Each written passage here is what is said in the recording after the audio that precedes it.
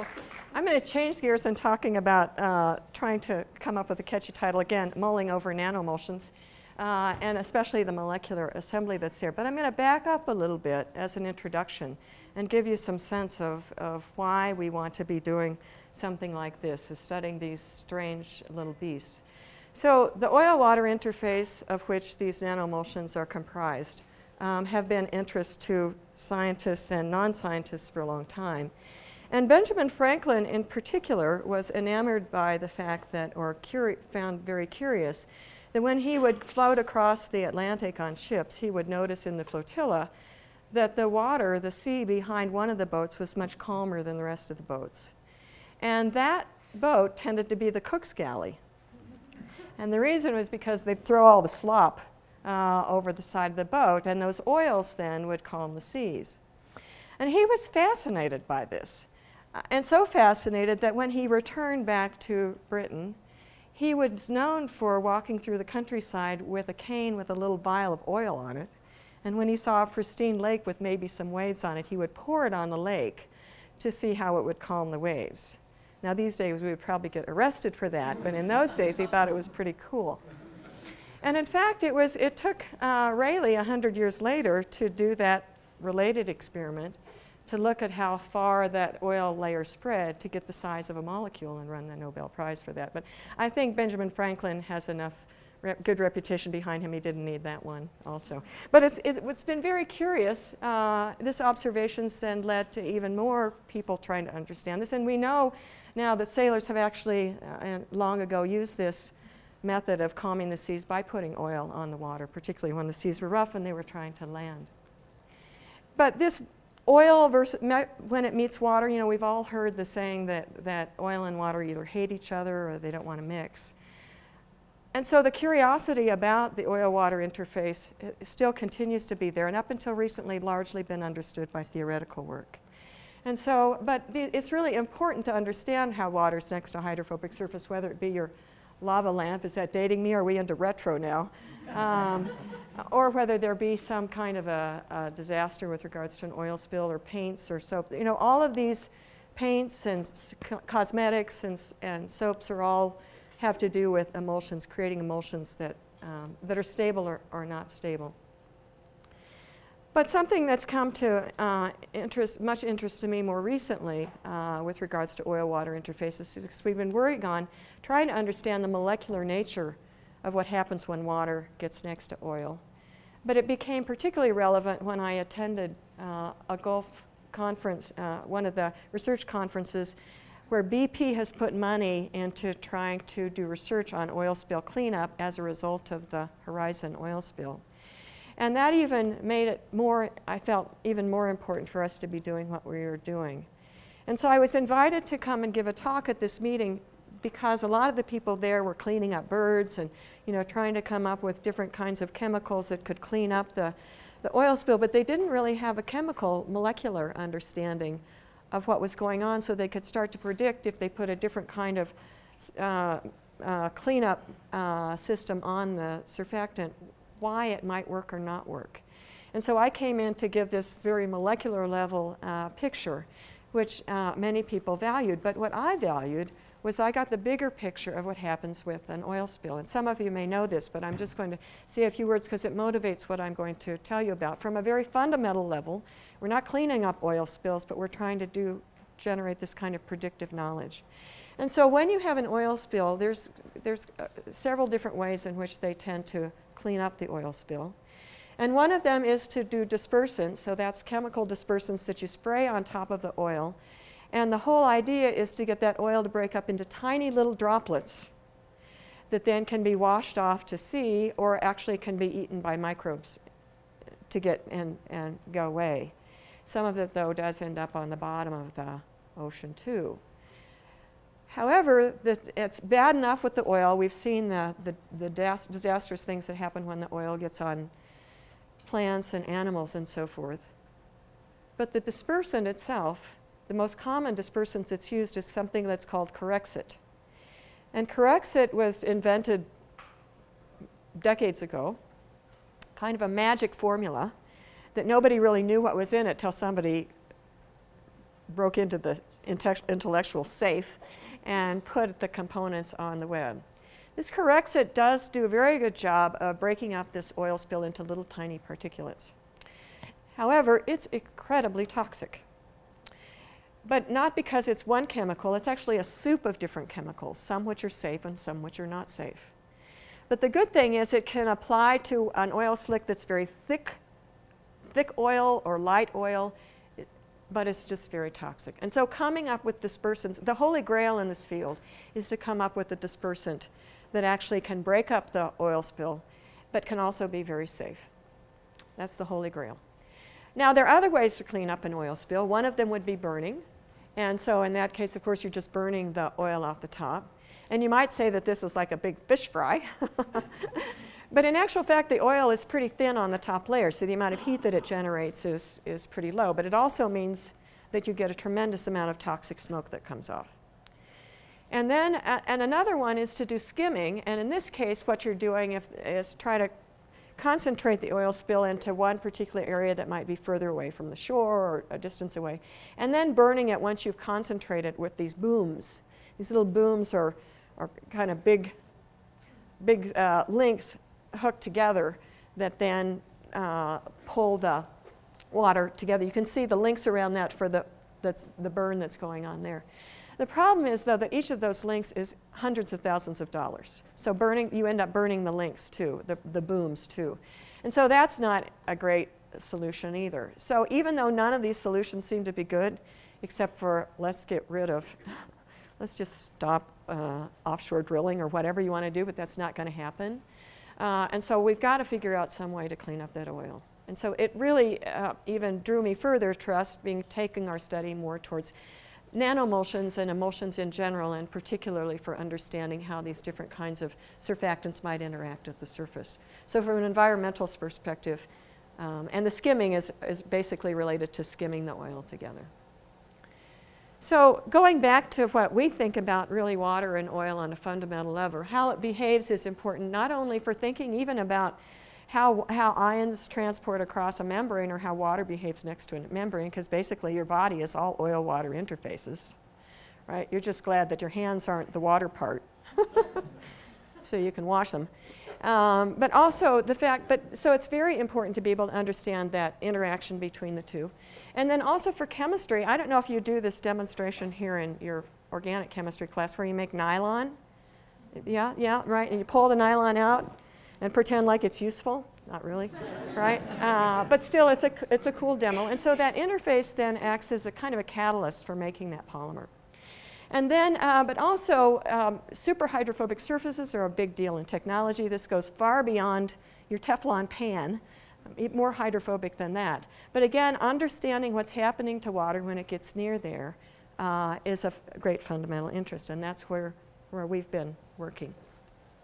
So I'm going to focus on 3 questions. First of all, what have we learned over the years about what happens when water gets next to oil? This hydrophobic liquid next to the hydrophilic liquid. And then secondly, how do these properties, once we've learned that on a molecular level, then how do these properties influence how stuff goes there, whether it be surfactants or polymers and so forth? I'll tell you a little bit about that. And then the most recent work, which we've been doing, is to really understand now. The second question is for systems where we're using just a planar interface, just a planar oil-water interface. And we've always kind of presumed that that planar would be a good representation of what would happen at a droplet surface. And so now we wanted being able to build on the technique that we use to be able to then do the kind of studies we do at a planar interface at these spherical droplet interfaces to also understand what stabilizes something into a droplet, what are the molecular factors that stabilize it, but also how do the properties of that surface change as you turn it into a ball. So the techniques that we use, some of you here are familiar with the first one, which is vibrational sum frequency spectroscopy. For those of you who are not, let me do a little bit of a background. And these are for the planar studies. And what we do is take a tunable infrared beam, visible beam, put them on the interface. And they then, by tuning the infrared beam, it then generates a spectrum of the molecules at the surface. Why 2 beams? because this process of being able to make sure that the spectroscopy, the vibrational spectroscopy we get from the surface, is only from the surface on very much a molecular level, you've got to have these two laser beams, a nonlinear effect, which kicks in. And so this way, we're probing molecules that are within 10 angstrom for an ideal system, around 10 angstroms in the interfacial region, right there at the top. Whereas if you were doing regular FTIR as reflecting, just taking a single IR beam and reflecting it off the surface, it's going to penetrate hundreds of angstroms down into the water. And that's going to, then the bulk is going to completely dwarf what we have at the surface. So that's why we go this nonlinear method for doing this. But a couple of other things. First of all, in order for us to get a signal, you must have broken inversion symmetry, so what's above must look different than below. So if you're in the bulk of the water, what's above looks like what's below. But if you're right at the junction, the water doesn't look like the oil below, and then you will be able to generate this vibrational spectroscopy. Second is if we're going to see anybody there, they have to be aligned. They have to have alignment there. And so they have to have a net orientation. So if everything at the interface is completely random, so everything cancels each other out in terms of the orientation, we're not going to see it. But we're going to see it if there's alignment, which is there. And that's an important point to make too. So then later I'll go to the droplet surfaces. In this case, it's basically the same principles. In this case, you're scattering the light off a tiny droplet and collecting the light. The top experiment is difficult. The bottom experiment is even more difficult because it's a scattering geometry. I also should say that the selection rules for the vibrational spectroscopy, you've heard about modes being Raman or infrared active. In this case, for us to see them, they be both Raman and infrared active. But that's more details. And I'll talk about this as we go. But as cool as this technique is, there are some weaknesses. And for example, one of the weaknesses which we think a lot about is the fact that you can't quantify, I can't tell you how many molecules that corresponds to. It's not like Beer's law.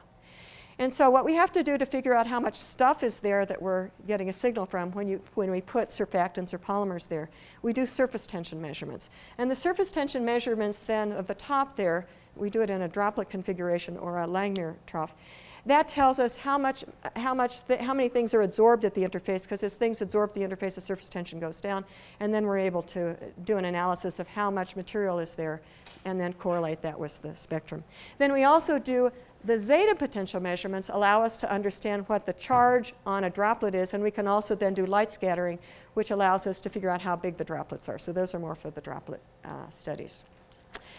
But again, and so that helps us in ways that some frequency can't. But the other one that's really important is that the spectroscopy is complicated. And unlike something like taking like an FTIR, you can start to point at peaks and say this is a peak so it corresponds to this, this, and this. But with some frequency, because it's actually a nonlinear coherent process, you get interferences between modes. And so just because you see a peak doesn't necessarily mean a brand new peak. It may be because it's interfering with somebody else that went down and up and so forth. So we have to do spectral fitting in order to figure out when we have one kind of a peak or another. And then also there's some other complications with regards to interferences.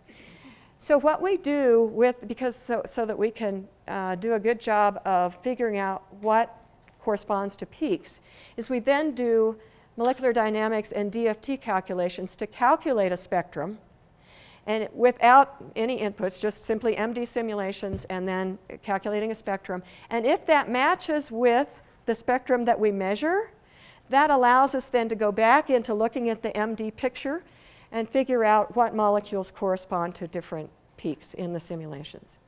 The other advantage of that is, in addition to being able to assign peaks, now, okay, honest Abe, I'm not a card-carrying theorist, okay? So we do this with collaborations, and we largely do it in our group now. But I have to also admit that I've always been very skeptical of computational work.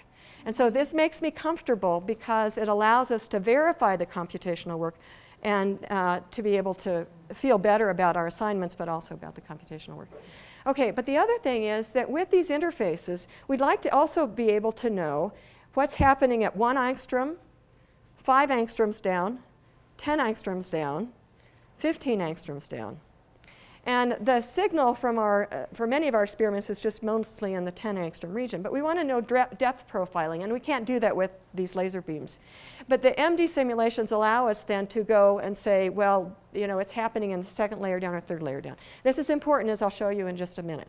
Okay, so let me go on now.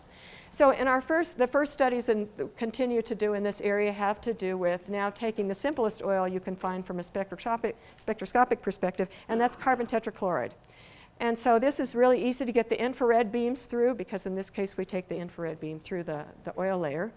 But this is a spectrum that we've obtained for water. This is what water looks like at the carbon-tat-water interface. Okay? Nice sharp peak and then a couple of broad blobs. That's really spectroscopic terms.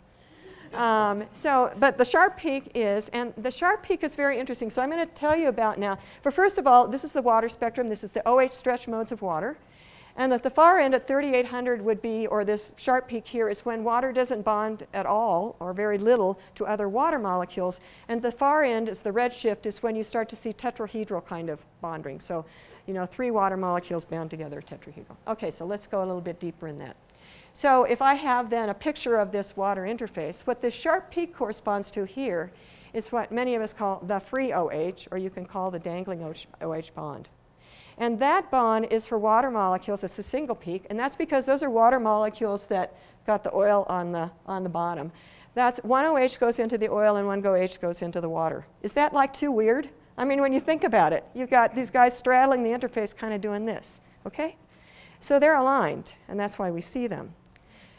And quite interestingly, the frequency of this, and you also see this at an air-water interface also. So think about that when you're drinking your glass of water. There's these OHs sticking up at you. Okay, so it's a little freaky, huh?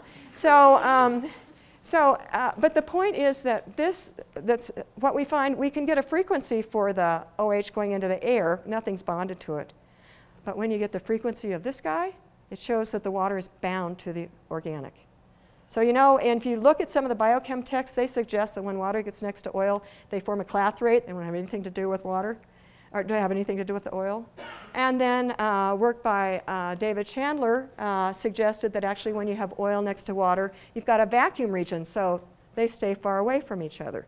When in actual fact, this shows that there is a weak interaction, sort of a dispersion type of bonding, so very weak.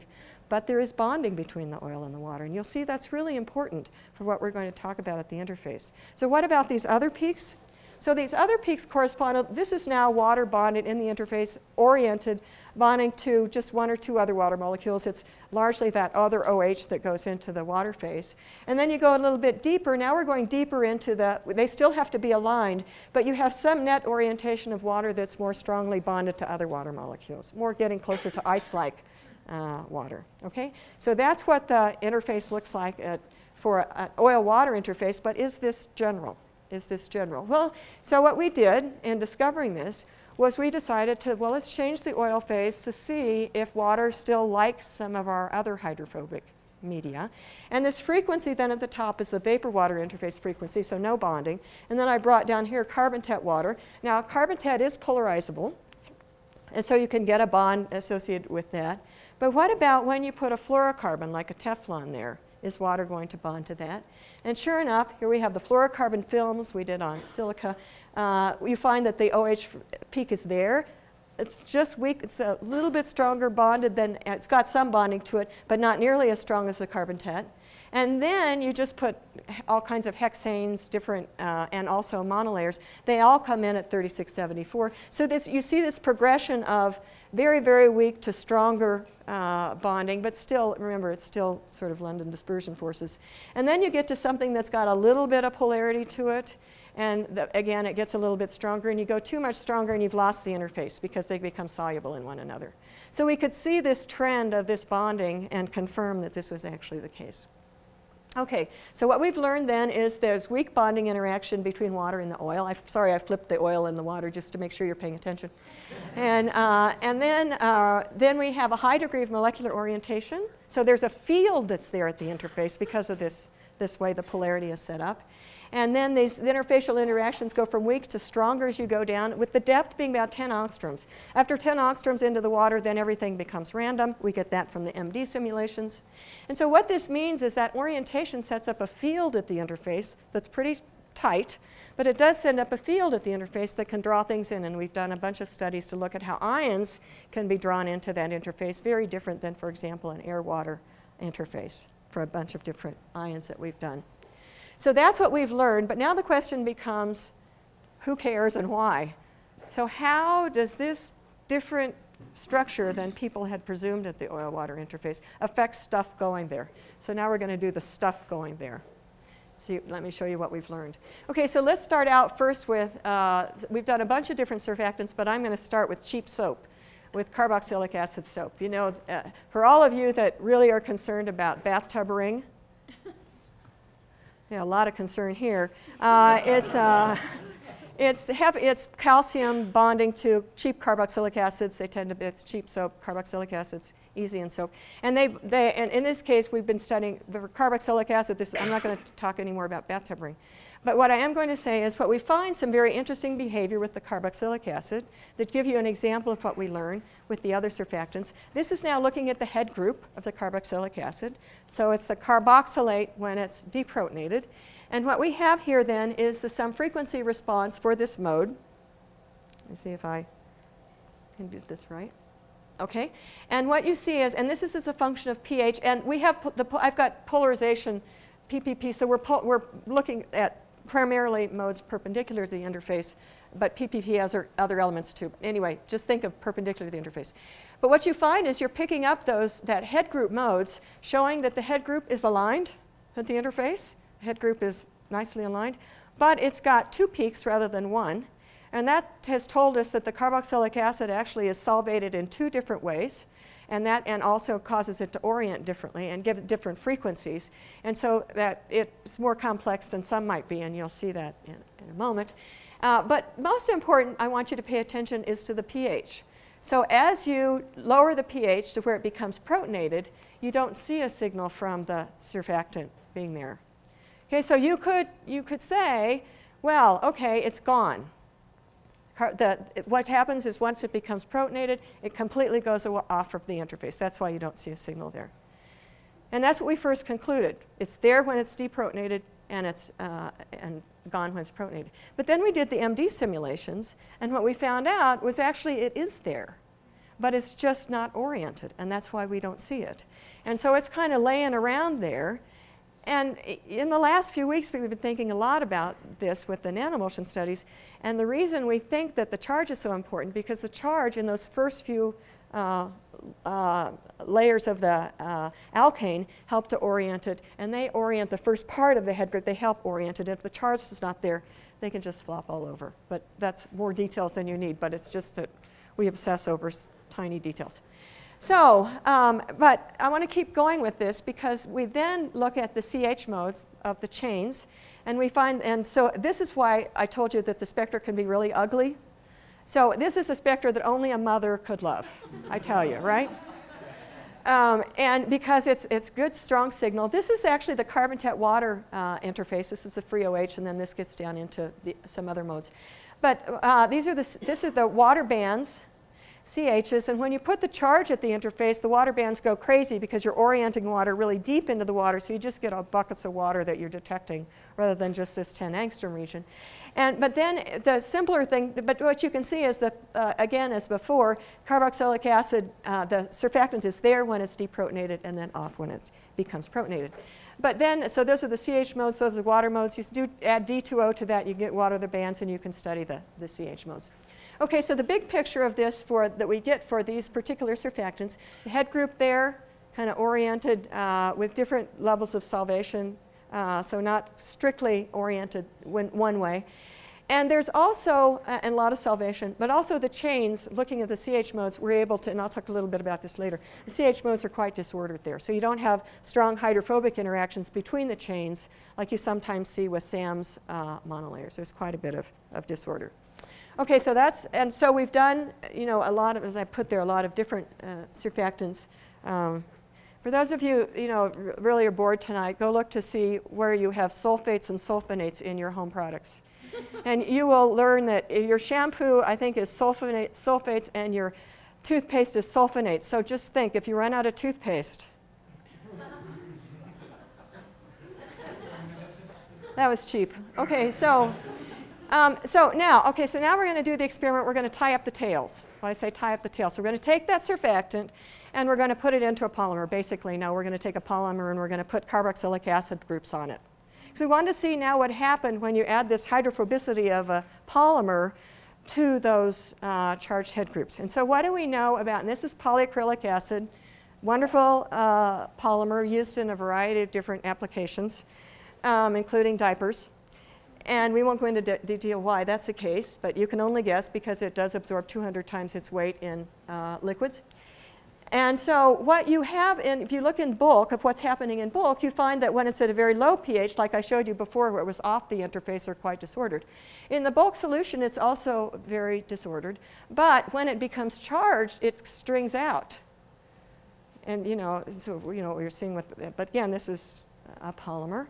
And so in these experiments, and what we've been doing is looking at now both the carboxylic acid mode and the carboxylate mode. We did that before with the surfactant, but I didn't talk about it. And then we also look at the CH backbone modes. And we wanted to see if the polymer goes to the interface, and if it does it act like the surfactant does? Does it act like the surfactant in going there when it's protonated and deprotonated and off when it's protonated? And see if we can see anything at all. So, what do you think? How many vote for, oh, you have to be really outgoing now. How many of you vote for that the polymer is going to go there? Given what I've got there, what happens in bulk? The polymer is going to go there when it's charged. Polymer is going to go there when it's uncharged, when it's protonated. Polymer never goes there. I quit the talk. Oh, he's just playing with his hands down here. I'm going to say, Steve, you think I'm done with my talk now? So you know that one was wrong. Okay. Here's the answer. It does. It does go to the interface, but only when it's protonated. So all you protonators win. Okay. And you pick up in this, but you see, it's only there at a pH less than 4. And if actually it comes off, I'll show you in a minute, it comes off at pH of 4.5. It's on and then boom, it's off. But this is the carboxylic acid mode. It's just one single sharp peak. So that baby's just really aligned when the polymer's at the interface, like a deer in headlights. And then, and the CH modes of the backbone are incredibly aligned also. You can see the CH modes stacking up like soldiers on the backbone of this polymer at this interface. Is that like way too cool? It's way too cool. What a mother would love. So, and so this is now doing that same pH-dependent study that I showed you with the surfactants. But interestingly, I want you to note that pH 1.5 to 4, you get this signal. 4.5 to 10, nothing. So it doesn't, so hint as we're going ahead, this signal doesn't change in intensity whether you're at 1.5, 2.0, 2.5, 3.0, 3.5, even though the equilibrium is going to be favoring deprotonation as you get closer to 4. Okay, so we're going there too. And so this is actually the kind of the titration curve. It's on and then it's off. But it's there only when it becomes protonated. So with this the whole series of experiments we've done, and so it comes back to, it actually comes back to this guy. Why is the intensity, why does it look as if there's the same amount of polymer there regardless of whether you change the pH between 1.5 and 4? Another piece of evidence that came into the answering that question is that no matter if we took, so these polymers are going to go to the interface over time, it's just a few minutes.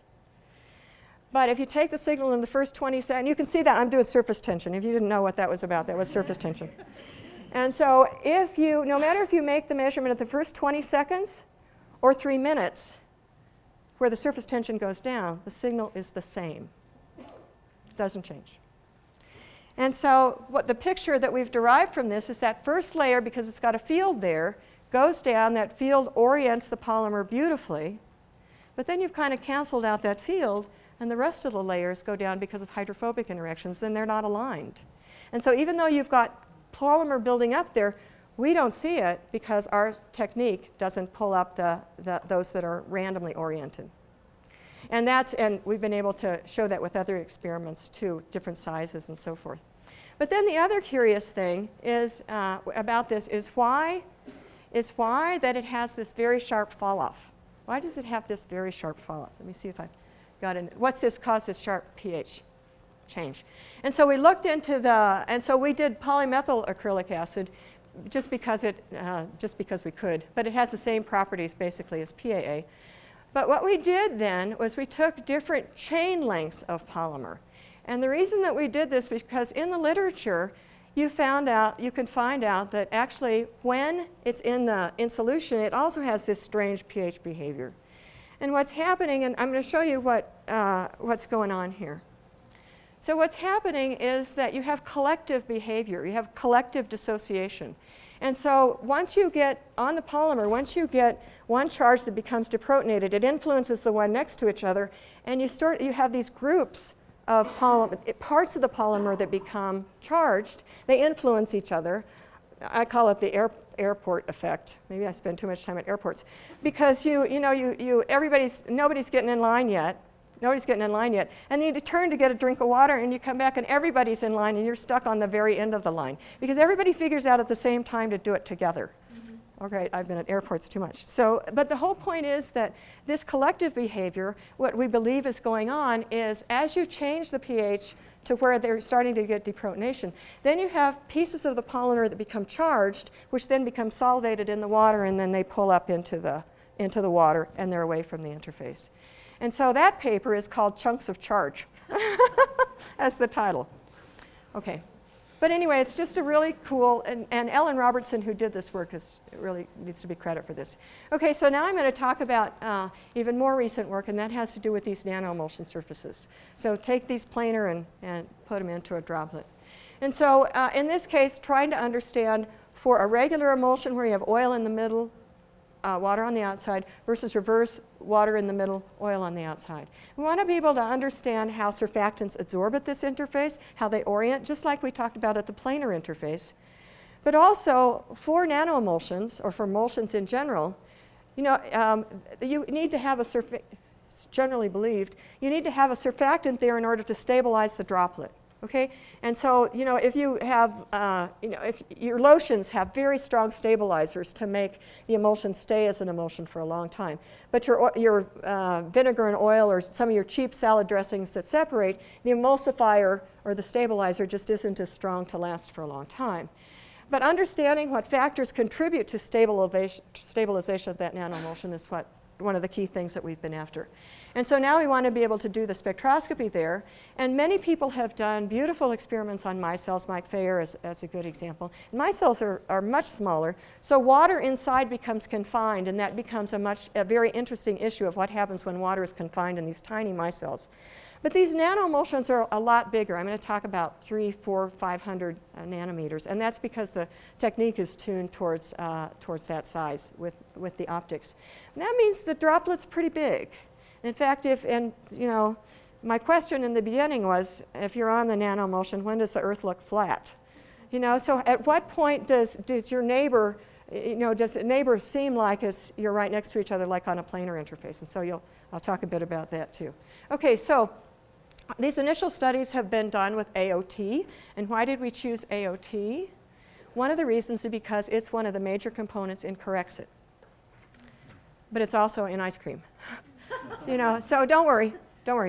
It's safe, okay? It's safe, but it's not safe when you mix it with all the other stuff and solvents and so forth that they put in. So but we'd wanted to be able just to understand AOT by itself. And so in this case, we've been able, and the other nice thing about this is AOT has been studied with micelles, not with some frequency, but been studied, so we can at least compare issues. But also AOT, it's kind of unusual to have a surfactant that will stabilize both regular and reverse nanoemulsions. So that way we could look at, for example, what happens to the head groups if the tails are going in, or the tails are going out. And so in these really early studies in this field, that's what the kind of issues that we've been going after.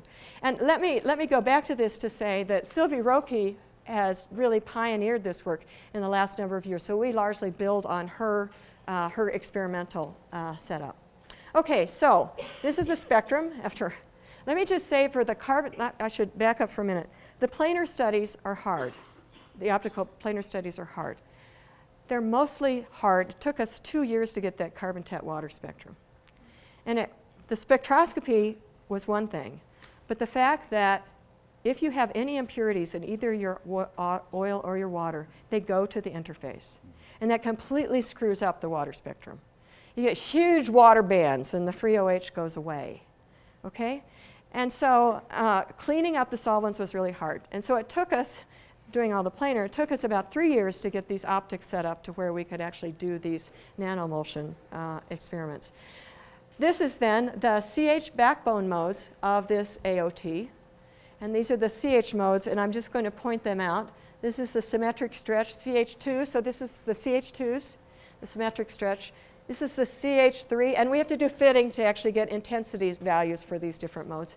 CH3 symmetric stretch. And these two, and then you get Fermi resonances further down in other modes there. But these two modes are particularly important because when people are looking at monolayers and so forth, they take a ratio, and particularly for some frequency, they take a ratio of the methyl modes to the methylene to get some parameter associated with order. So let me explain why. If you have, for this some frequency, if you have these chains that are beautifully aligned next to each other, you're going to see the CH3 mode because it's going to be aligned. But you're not going to see the CH2 backbone modes because they each cancel each other out. Okay, so you're not going to see those. So when you see very low CH2 signal, it tells you that the chains are actually pretty well oriented. Not perfect if it's still there, but so you do the ratio of the CH3 to CH2. And so in this particular case, we've got the D plus and the R plus. You just get a number associated with this ratio. This actually is considerable disorder, but I'll show you what it means when we go to the other planar surfaces too. So now this is a comparison of all three for those modes and then the ratio. And what we find if we study these regular, reverse, and planar, what you find is actually there's much more alkyl disordering at the droplet interface than there is at the planar. So that might suggest that the chains just don't see each other very much, or they just don't become very ordered at all. And interestingly, I've always thought that all the information in studying the surfactant assembly, all the action would be in the head group. But in actual fact, when I showed this data recently, someone said that, well, actually our nanoemulsions, we make different kinds of spherical versus droplet nanoemulsions, and it's all based on the tails. So they said actually the tails are more important. As a dog lover, I always thought that the head group was probably more important, not the tail. Depends on your dog, I guess. So I thought, well, what about the head group? So the tails show there's some disorder, but what about the head group? And so with AOT, and again, these are really, there's only a few people in the world able to do these experiments, and these are the first ones that are done with a molecule that's complex like this. I also should have said that for doing these parameters, you know, my AOTs weren't just straight chained, and the reason is that we've gone with that system. It's a little more complicated, but the ratios still give us the same information. So just wanted to put in that qualifier. Okay, so with AOT, we wanted to see how that head group mode looked. And so this is now the sulfonate head group spectrum, one peak. And we find it's highly oriented at the droplet interface, highly oriented, and it also has a high degree of solvation. The frequency just tells us that. So we can see it, it's highly oriented. But what about now? We wanted to see what happened as you change the parameters in that head group, and basically to change the cation in the head group. And in that case, what you see is different signals, basically the same spectral feature, but different signals if you have sodium, potassium, magnesium. And what you see then is the magnesium is very strong, but also the particle size changes as you do the different ions. But when you normalize for that, you still find out that the magnesium signal is much stronger. So let's see how that compares. In this case, we can only do reverse nanoemulsions in the planar. Okay, and what you see is the frequency is exactly the same place, whether it's planar or it's spherical. But you do see that, as with the alkyl chains, you do see there's a different bandwidth with regards to the planar versus the spherical. But that's because it's just a different laser system. This is with the short picosecond laser, and this is a femtosecond laser, and you used to have different bandwidths. But otherwise, the properties look very similar. The magnesium is very high. And so what we've concluded with regards to that head group and why the magnesium is so different is in the following picture. So what's happening is that with sodium, so they're all nicely aligned, but the magnesium tightly binds to that sulfonate head group, and therefore it doesn't orient the water around it as well, but it allows that, killing that repulsive interaction between the chains. That means the magnesium AOT can pack a lot tighter versus sodium and potassium, where it doesn't have as much shielding with those ions, and therefore there's a lot more repulsive interaction, so they just can't pack as tightly. But to be able to use that kind of reasoning to be able to understand this spectra is really cool, because it means maybe what you learned in chemistry was right or useful, or your research was right and useful. Okay, so, but what about this droplet size? You know, when does the Earth look flat? So what we did then was to, if you have these droplets and you, over time, they're going to flocculate and then coalesce, and then your oil and water eventually separate. So we want, and so this is just now for reverse emulsions, this is now the size with size as a function of age, time in terms of days. And so we wanted to see if the spectra changed as these, the size got bigger. And we found out it really didn't. The alkyl chains really doesn't. The alkyl chains stay disordered. They don't show this kind of ordering versus a little more disordering. They're basically almost identical when you go from 500 to 200 angstroms. So what we think with these nanoemulsions is happening for this size, that you don't have a lot of interactions between the chains, but there's something about the chains that could be involved in stabilization of those nanoemulsions. So in these first measurements of AOT, we've been able to provide new insights about what these nanoemulsions, what their structure is. It's a long ways to go yet. We find the planar interface more alkyl chain ordering, and the cation binding also significantly influences the surfactant degree, but not so much the alkyl ordering. What we've been doing in the last several months is, I didn't think I had time to put this in, but I just want to give you a picture of what's going on. As I said, so understanding solvent emulsion stabilization is really important. And since 1861, where nanoemulsions or even droplets in water droplets in the air have been created, they found to always have a negative charge on them. And so a number of people, a fellow in Australia called Beatty, has believed that, has been able to take these nanodroplets, found that they have a zeta potential, a negative charge, I'll just say a number, of minus 55 millivolts. And Silly Roque, who's done this pioneering work, has also been able to, for bare nanoemulsions. Bare nanoemulsions, nothing there. You can make them, and they find it has a negative charge. And Silly Roque has done similar measurements with some frequency to show that these bare nanoemulsions have a negative charge, but she also said there's no free OH. So we said, if there's no, remember I did carbon that sharp peak? She said there's no free OH at a nanoemulsion surface. So, you know, my first thought with the nanoemulsions, what experiments we should do, is like find the free OH. I mean, if it's really bare, the free OH should be there based on what we know. Because once stuff goes to the interface, it ties up the free OH. You know, it's out there hanging around waiting for somebody to come, and so it ties it up. And so what we did, because we're so good at cleaning solvents, was we were able to make for the first time nanoemulsions that have 0 to minus 5 millivolts, not 55, not 60, not 80. And so, and they have a free OH. But the downside of this is we've been able to make them because we've gotten rid of all the impurities. And we've done that, for those of you that worry about impurities in your, when you do whatever you're doing, we found out that putting the water, even doubly distilled, you know, deionized water, in a glass that hasn't been cleaned, in plastic, I should say, in plastic, you get the impurities. Nanomolar impurities, that's the level that we worry about. So don't worry about drinking water out of a plastic jar, okay? It's okay. It's low, but enough that it screws us up. But then, when you're cleaning your glassware, we use an acid bath.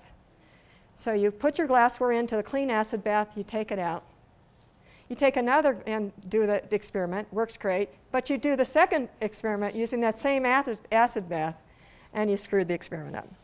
So that was allowed us to go from minus 55 millivolts to minus 30 with plastic, just plastic in our procedures, to minus 5 when you did the acid bath carefully. So that's what we're working on now, is to try to understand these bare nanoemulsions, to go back to what I told you was these planar interface studies with the free OH. Okay, so finishing this up, AOT solvenate head group, highly solvated, exists a strong orientation of the interfacial water. But I guess I should also say the punchline for these neat studies. Remember I told you that water and oil weakly bond to each other? It's stronger at the nanoemulsion surface. So that frequency is redshifted at the nanoemulsion surface, which suggests that it could be a factor in stabilizing these otherwise supposed to be non-stable nanoemulsions. Okay, so in summary, I've provided you some ideas of the unique opportunities we've had in studying these interfaces, the surfactants, the polymers. I didn't talk about peptoids. We've done peptoids before. And then also looking at how that relates to the nanoemulsion surface. And let me finish up with the most important slide, and that is some of the group back home, although this is not the weather back home right now. And so I particularly want to point out Andrew up here, who's done the bare nanoemulsion studies, as well as Emma, who's been involved in this. Regina and Brandon, a lot of our polymer work at the nanoemulsion interface. Jen Hensel was the postdoc that set up the nanoemulsion optics and has gone on to real employment.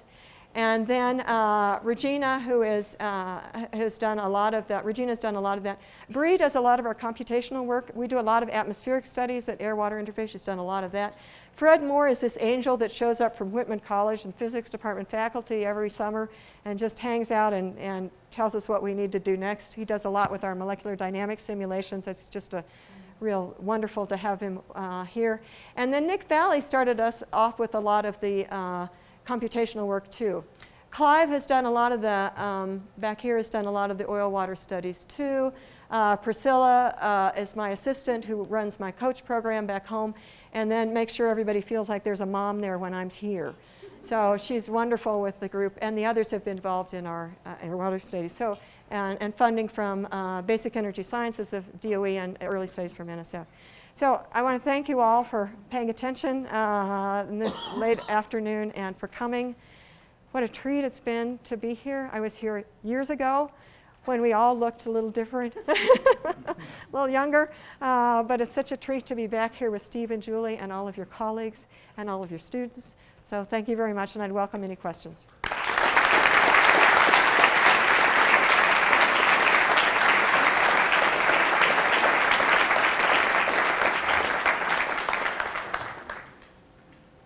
Yeah.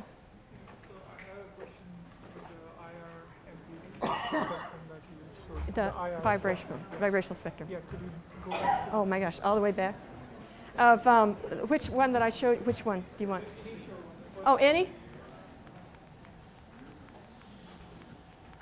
Tell me to stop when you want me to stop. No, keep going.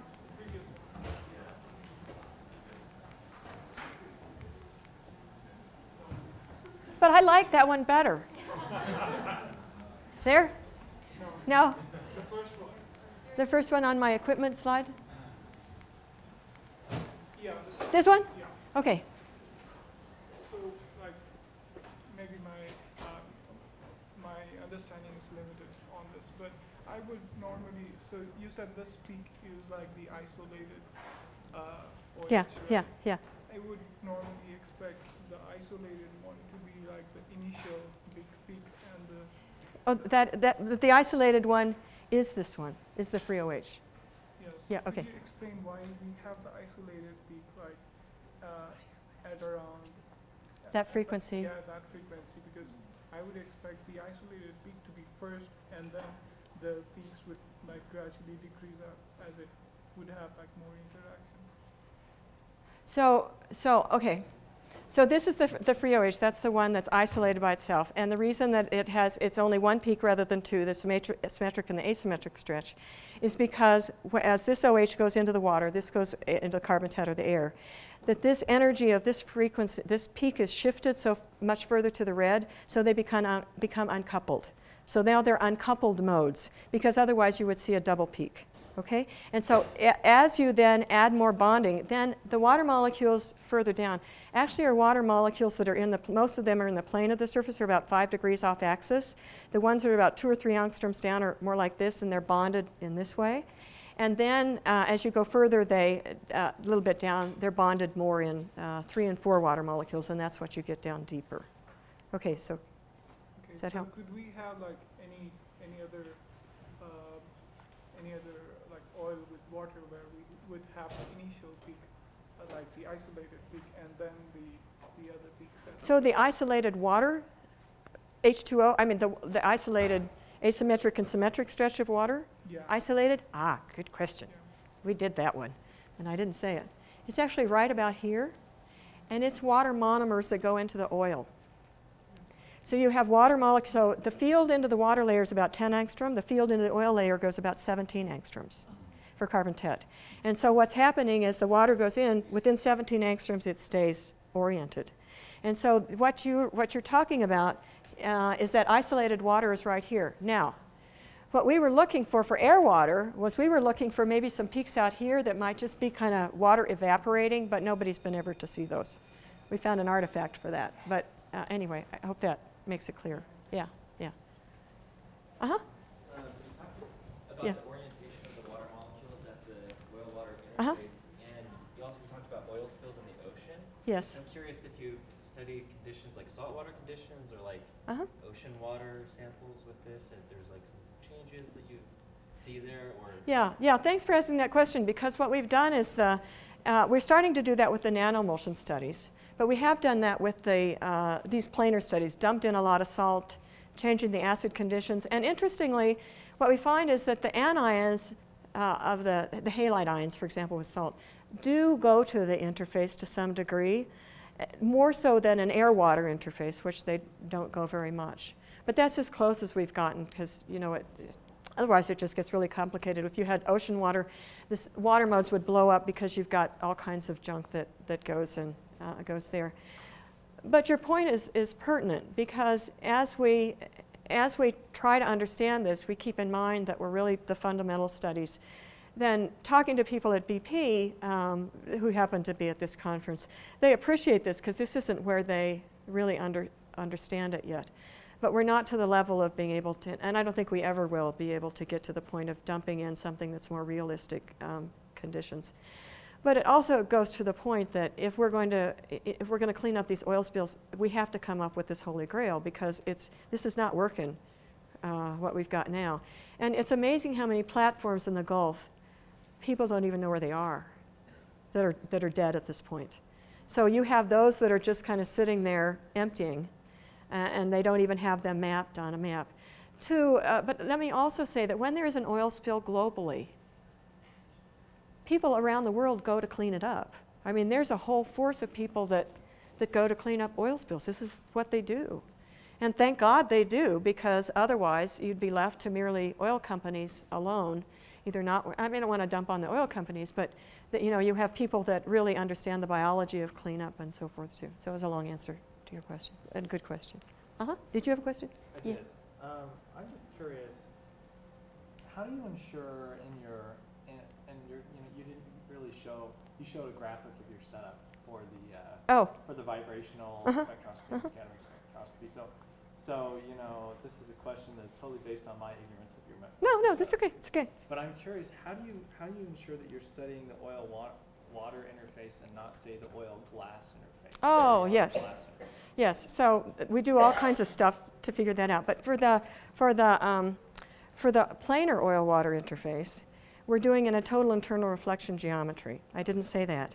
And so that means that you really have it at the right angle to where it's going to be enhanced at that interface, otherwise you wouldn't get signal. But we always worry about that. Now, where your question is very relevant, even more relevant than what I just told you, is for the nanodroplet interface, because then you have a little cuvette, and then you're taking it in and you're looking at the scattered light, which could come from your cell. Right, and so in that case what we've been doing is using a calcium, just various windows that we can put there to make sure that it's not the windows of the cell, because we worked really hard to make sure that it wasn't, especially when we're getting this free OH, because the signal is, again, a signal only a mother could love. It's really tiny, and so we wanted to make sure that it wasn't coming from the cell itself. So we really worry about that a lot, and so it's a relevant point. Good question. Yeah, back there. So you showed it's pretty clear that you have minor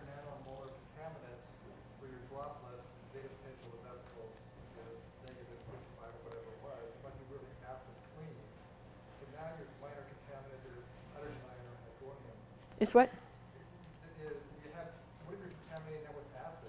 The acid cleaning your glass, where Yeah. your water is now not pH 7. Oh yeah, but no, but we acid clean and then rinse it to get it neutral. Yeah, so we're still operating the nanoemulsion studies at a pH of 7. You don't think you have minor contaminants of acid that could Yeah, no, but you raise a really important point. And that is, so with the planar studies, those are the ones where we've added the different salts, but also acids and bases to try to understand largely how those water peaks, looking for different eigen H3O plus. In that case, what you really have to worry about is sodium hydroxide because it's filthy. It's filthy. And so and it's really hard to clean up sodium hydroxide pellets. But they're really dirty. So getting them clean getting the sodium hydroxide solutions clean was harder than we had anticipated. But with the acids, we actually, after we clean it up, we put the sample in and we make sure that we're sitting at a pH of 7. And then we've done a little bit of pH studies, but not, because the person that, Beatty, who's just done some beautiful work, not with some frequency, but doing these zeta potential measurements, has done a whole series of pH to show that it's a hydroxide ion that gives you this minus 55 millivolts and negatively charged. So, you know, the charge, it makes a big difference. And so what I was going to say, though, is he's done all the pH studies across the spectrum to support that. One thing I was just kind of curious about is, so like in this example, you selected carbon tetrachloride. Like, yeah. How did you select the organic solvents? Like, what were you looking for in that? For the nanoemulsions? Just kind of in general, I guess. Yeah, so we started with carbon tet because the infrared beam has to get through the oil for the total internal reflection geometry that I referred to. You got to get through the oil. And so to get through the oil, that's a lot of oil to get through. And if you've got a lot of CH modes that are going to suck up the IR, it's not going to make it to the interface to be able to measure a spectrum. But the CCl4, the carbon chloride, carbon fluoride bonds are way downshifted, so you can get the IR beam through. So that's the reason for going to the carbon tet. Now, so now when we go to the other hexanes that we've been doing, in that case we've been using a very, very thin layer of oil so that we can get the IR beam through the alkane and still have enough IR to get to the interface, and then do corrections for the absorptions that's there. And so in that case, we've been sticking with, you know, just very simple alkanes for that. For the nanoemulsion studies, we've chosen the oils that are most commonly used in nanoemulsions, that form stable nanoemulsions, because not all oils easily form stable nanoemulsions, particularly in this region of, you know, that we're working in. And that's how we've chosen the oils in those cases. You can't really get carbon tet water nanoemulsions to form without doing a significant surfactant there. So thanks for that question too, because I didn't say that. Do you have another? What? Is that it? Yeah, no, okay. that answered my question. Thanks. Great, thank you. Yeah. This is related to one of the earlier questions. Is there a way to predict how different impurities in the water will affect the oil-water interface? Yeah, well, so what we did with our neat nanoemulsions, so what we did with the planar studies is you can see when you have an impurity there that free OH goes away and the water bands blow way up. Blow way up, because a charge goes there and the water bands blow way up. So you know that there's those impurities have a bit of a charge on them to create a field that's there. That's what we know. And then what we've done is we've added nanoemulsion, nanomolar amounts of a surfactant to this planar interface, and let me tell you what happens. What happens is you add nanomolar and you get this dip here, and you start to get these bands to grow in. You don't see any of this in surface tension measurements. It's way lower than you would pick up. But then you see this dip grow in, and then with time it grows to look like this. And then even with more time with surfactants, now you get to the micromolar, millimolar amount, and you lose the whole free OH, and the water bands look like this. I mean, they're just enormous. And so what we're trying to do is simulate an impurity just to try to understand if you assume a simple surfactant like a sulfonate surfactant is like an impurity, which you know is a big what if, we can see what level of impurity would be there to have that kind of effect. And so that's what we've done with these neat nanoemulsions, is we've actually been able to then add a trace amount of sulfonate there and reproduce all the some frequency data that was produced by the Roki group with these minus 50 millivolt nanomulsions. Yeah. Uh-huh. He's my great friend. I spent time with him this afternoon. Good to see you again. I really liked the presentation, what with all the Yeah, I know. the It's water I know. shapes. It was great. I'm really fascinated by this idea that the impurities just love to go to that interface, whatever, I mean, these amphiphilic impurities. Have you thought about potential applications for that finding, like drug delivery, something like that? About what? Potential applications for this concept that the impurities just like to be at that interface. No. No, I'll bet there are applications.